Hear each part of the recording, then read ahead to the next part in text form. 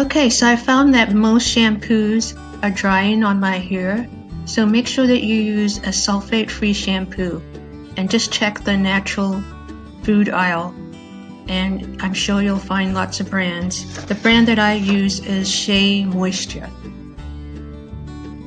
Okay, tip number 2 is to use conditioner. That might sound kind of obvious, but many people had different type of hair before their Parkinson's, now have dry hair.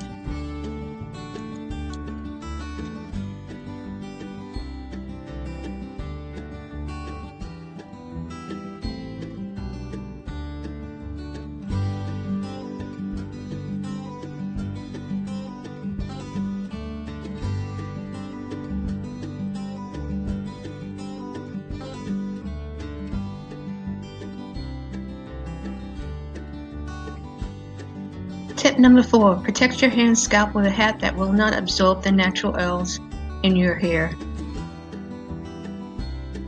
Tip number 5, do not use those medicated over-the-counter shampoos like Head and Shoulders. Like many people, I find that those don't really work too well and make my scalp drier. I usually use a natural shampoo that's unscented and put my own essential oils in it. Using heat appliances like your blow dryer or flat iron or curling iron just makes your hair dry, so avoid that would be great. Okay, so for the hot oil treatment, you want to use a natural oil like olive oil or coconut oil or safflower oil. Those are 3 common oils that usually you can find in a grocery store. You want to apply it to your hair, and then you want to use one of those plastic caps, and then you're going to wrap a towel and keep it on your hair as long as you can, up to an hour, and then you're going to shampoo it out. Tip number 8, you may need to wash your hair less than you used to when it wasn't so dry. Once a week is recommended now.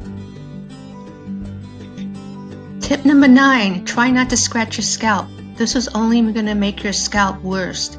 If you do have an itch, why don't you try to apply a few drops of an oil on that area and see if it relieves the itch.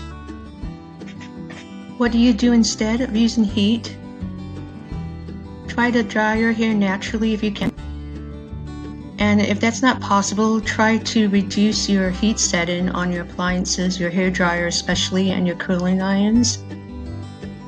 And another thing that you can do is just cut the time that you're using the heat appliance, or the times that you're curling your hair each week.